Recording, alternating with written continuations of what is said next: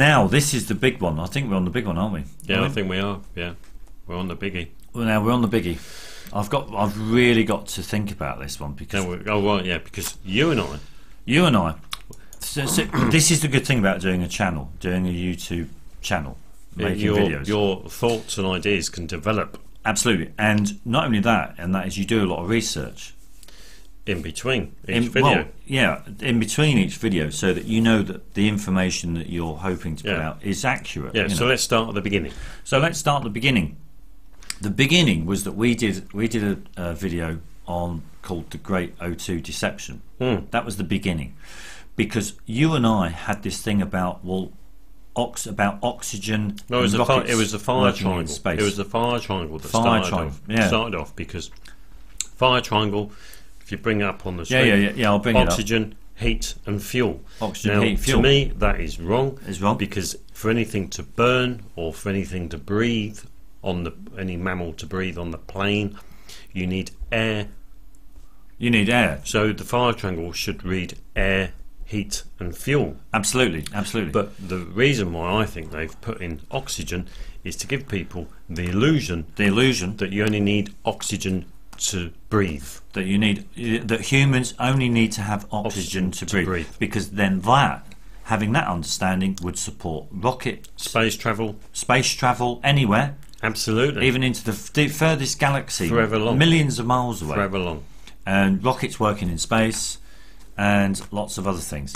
But essentially, you and I think that's absolute bollocks. We did the Great O2 Deception video to look at how oxygen was actually created, how it was discovered, and how it was made, how it's now made, and we came to the conclusion from that oxygen, all the constituent gases that form air, oxygen, nitrogen, argon, they're all the same stuff. Carbon dioxide, they're all the same stuff. Yeah, it's just air. Yeah, I'll be unsure about carbon dioxide. I'm unsure about that. I'd have to. No, it's just air. Sure. So, because they have similar properties.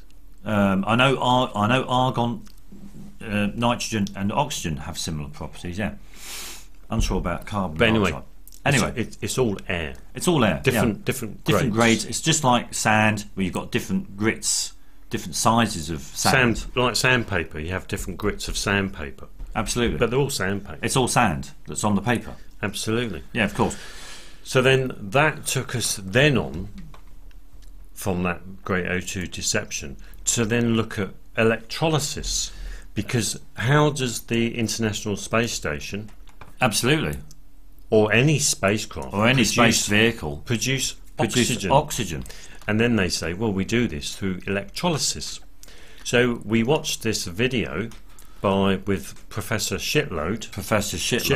Yeah, which I'm trying to. No. He's just bring up on the. Yeah, sure. Who says at the end of his demonstration, there you go. Production of oxygen through electrolysis of water. Absolutely. Now we've actually looked at several demonstrations of electrolysis with water, and we have come to the conclusion that it's bollocks. That it's a load of shit, because water cannot conduct electricity. Therefore plays no role in the electrolysis process. Electrolytic process. Electrolytic process. It's only because water facilitates it. It facilitates it, but it plays no active part. Absolutely. It's inert. But what we've actually discovered is that they usually use anything sodium based. They use either salt or acid to solutions. So acid or salt mixed with water in order for electrolysis to work. Absolutely. But one of the things that you have to ask yourself, is it the water that's being electrolyzed, or is it the salt or acid that's being within the water that's being electrolyzed? What we're saying is that it's the salt or acid that's being converted into gases through the process of electrolysis. Absolutely, yeah. Not the water. Because in other words, yeah, it's the acid or the salt that is conducting the electricity. Absolutely. So that is being electrolyzed. Yeah, that's the water just acts as the medium in which for that to occur, for that reaction to occur. So then that led us on to doing our Globetrotter challenge. I.e., where is the evidence? Is there any evidence that water is made up of hydrogen and oxygen? Yeah, because if they can't split those two gases in two through the process of electrolysis, absolutely, like we're led to believe. Absolutely, yeah. How do they know that there is oxygen and hydrogen in water? Absolutely. Well, you've got because you can't do anything with it. You can't cut it in half with a knife. Absolutely, yeah. You can't electrolyse it. Absolutely. So we've actually come to the conclusion in all this that water is not made up of hydrogen and oxygen. Water is just water. Absolutely. And should have its own chemical element. Name. Water. Aqueous similiosus, if you want to use Latin or something. Whatever. Aqua. But it's only one element. And this is kind of interesting because it takes us on to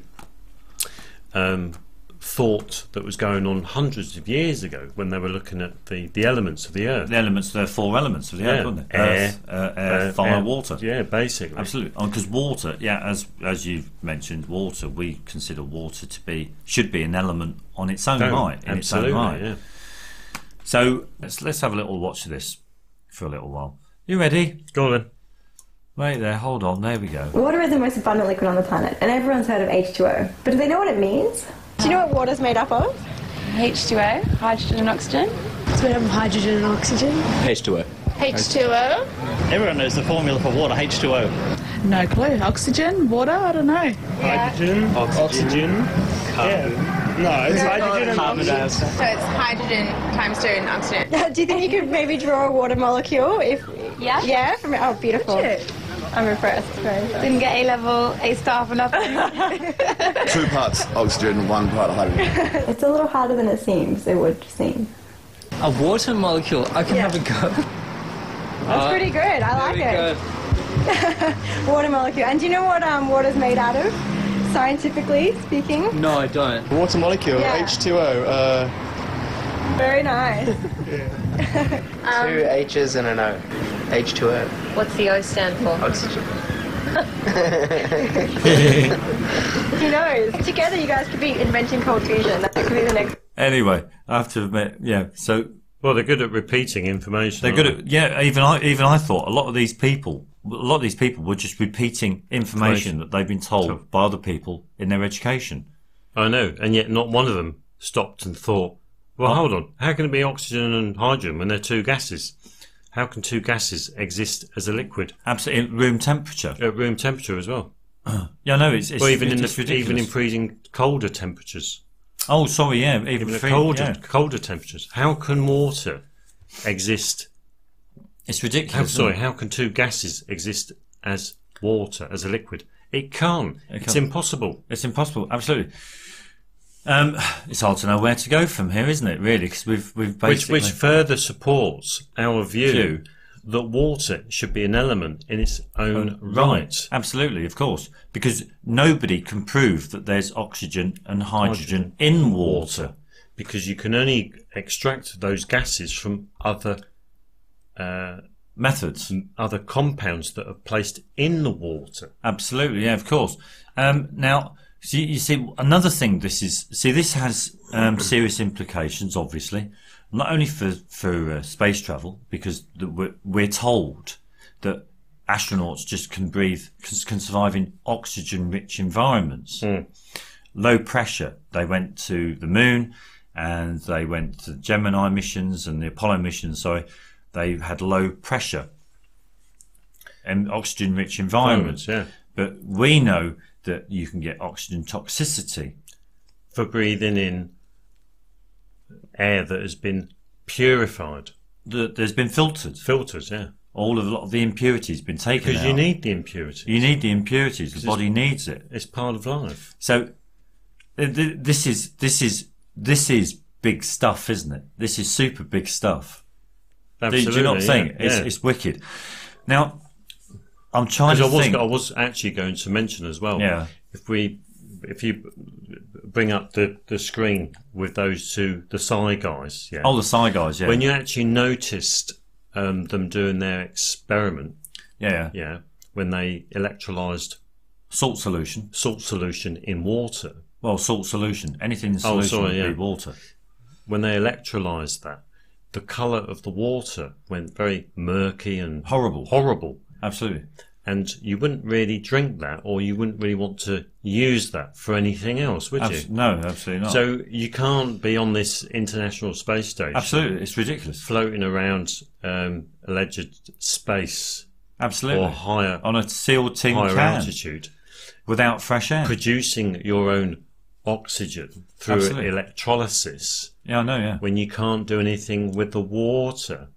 Anyway, afterwards, after the process. After the process, yeah, it's got to be a waste material. It's all a coal. And even the guy on the USS Pennsylvania with their oxygen, who kind of like worked their oxygen generator, even he is under a false illusion that the oxygen is actually going into the air system. The air system, because it can't be. If they're using the salt water that's surrounding the submarine, they'll only produce chlorine gas. And you can't breathe in chlorine gas. And you can't breathe in. It's probably harmful for you. To breathe in. Now, they might use the chlorine gas produced as ballast.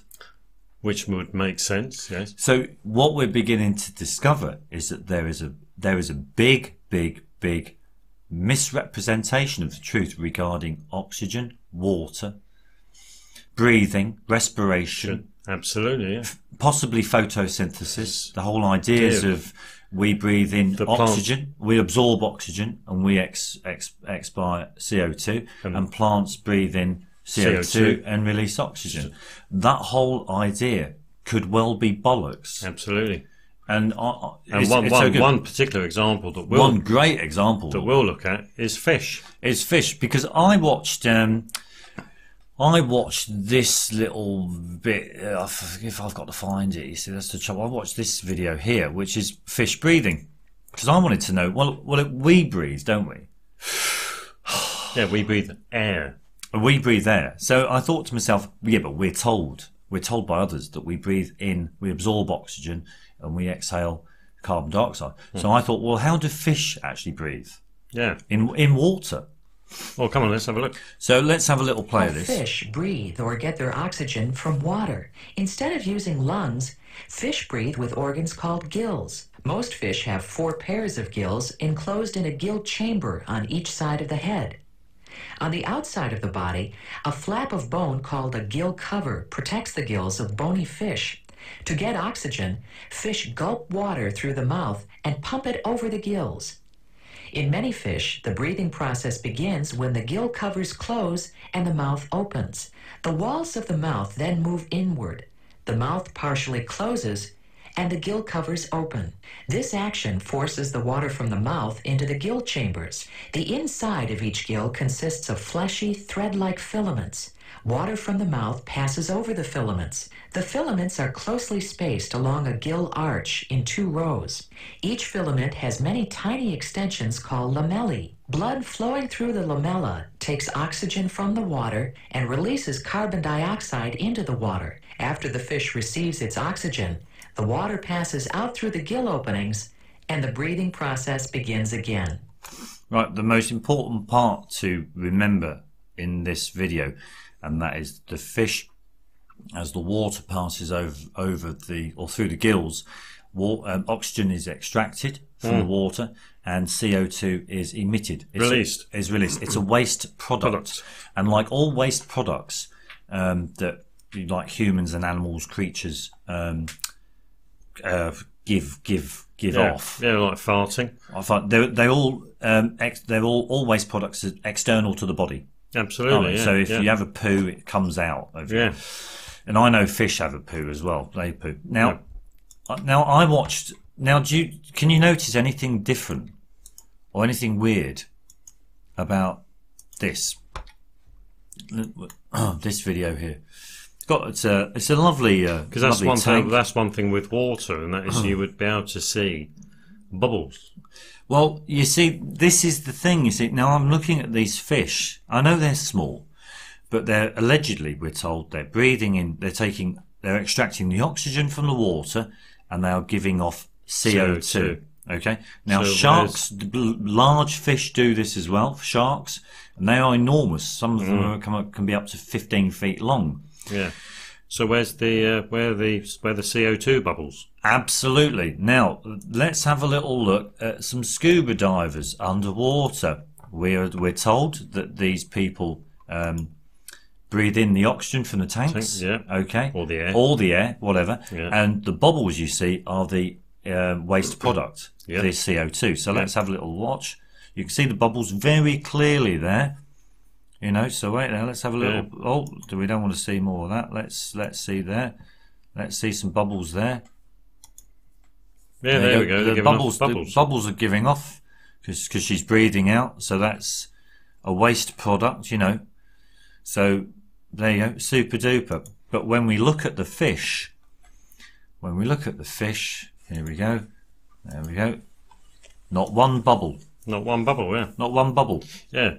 So that tells me that these fish are not emitting a gas. There's no gaseous exchange going on in their bodies through respiration. Well, in again, water. but again, this also, you ask yourself, how can a liquid be comprised of two gases?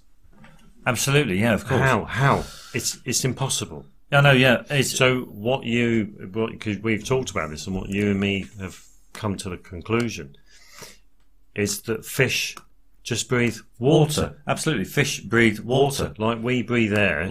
Fish breathe water. water. Absolutely, yeah. It's amazing how as soon as you start becoming a flat earther and you start picking all this bollocks apart, oxygen, hydrogen, all this nonsense science, you start beginning to realise that the ancients were very true. You had the four elements: air, water, fire, earth. No, because you can't come away from those. You can't come away from the basic constituents of life.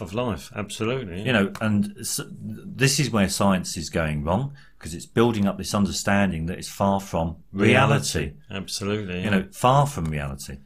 Yeah. I mean, if there's gaseous exchange going on with these fish breathing oxygen and emitting carbon dioxide, where's the bubbles?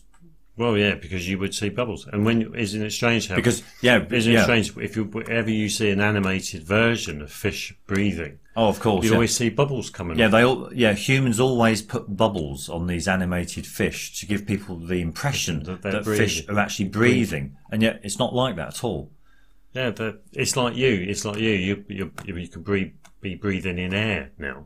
Absolutely. You know, you're breathing air.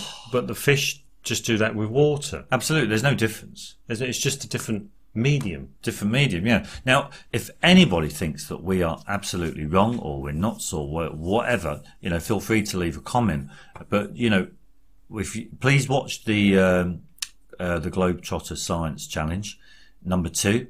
Because we'd really like to see some evidence. You know, if there's H2O, if water is H2O, hydrogen and oxygen, we'd like to see some evidence that is true. True, absolutely. You know, because to me, at the moment, I'm beginning to realise that it's just a generic statement. It's a spurious comment. Yeah, I know, yeah. It's a given. Yeah, I know, yeah. A bit like evolution. A bit like gravity. They're givens, but there's no evidence to support them one little bit. Yeah. Absolutely. So there we go. So there we go. And to be honest with you, I think that wraps it up. Really. Yeah. Nice quick video. I mean, it would be very good for people to do a bit of research on the hydrolysis of water. If you watch the videos, you'll start realising that you can't hydrolyse water. Electrolyse. What? I get them mixed up. Oh, don't worry about it. Oh, sorry. If you look up the electrolysis of water. Yeah. Do apologise. They're not actually electrolysing water. No, they're electrolysing a solution. Well, whatever they put in the water. Absolutely. Which is normally sodium, or an acid. Yeah, water is merely a medium that facilitates the electrolysis. So, for an example, I got it right that time. Yeah. So, for example, if you have hydrochloric acid, for example, and you make that, you put that into a solution, or neat.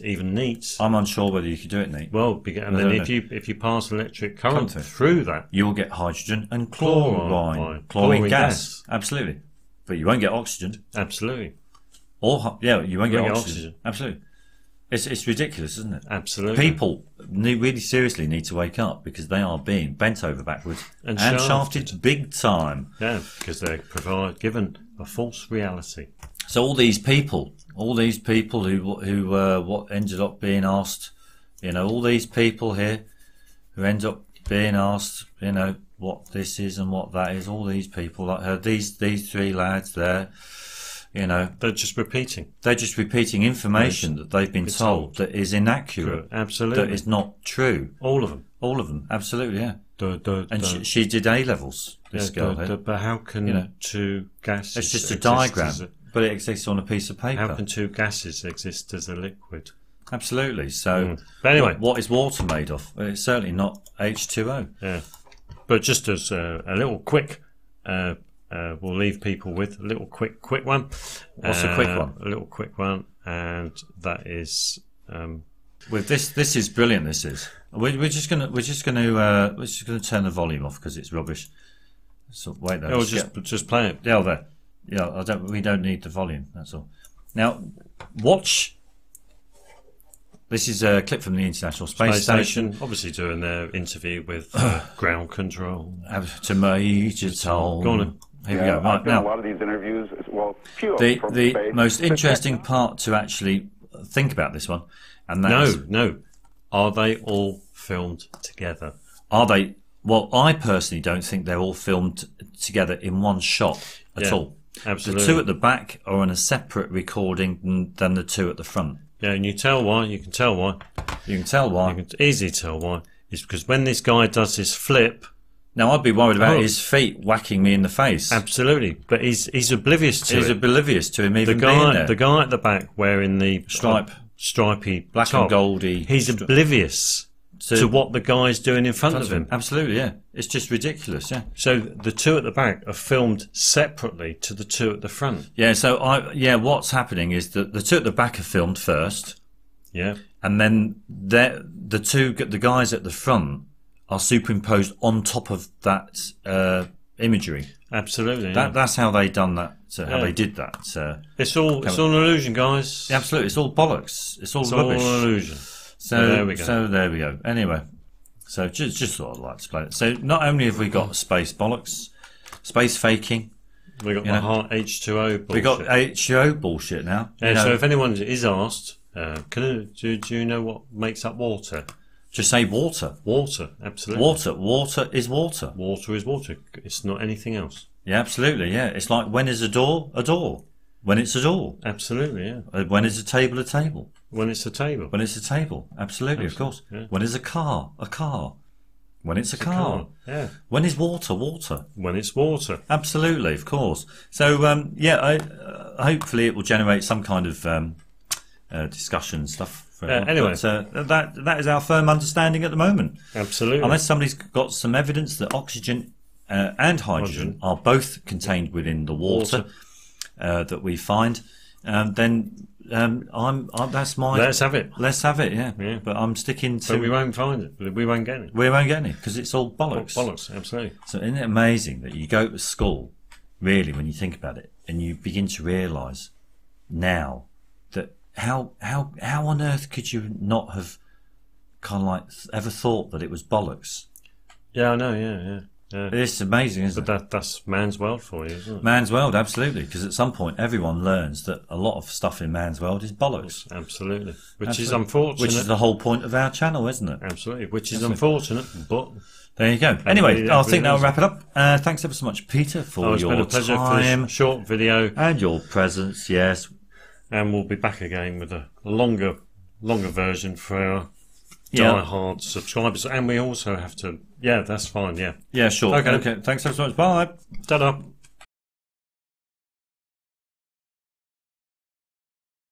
The Earth isn't round, it's flat. How do you know? I've observed it in all my travels over Europe. It's flat. Everywhere it's flat.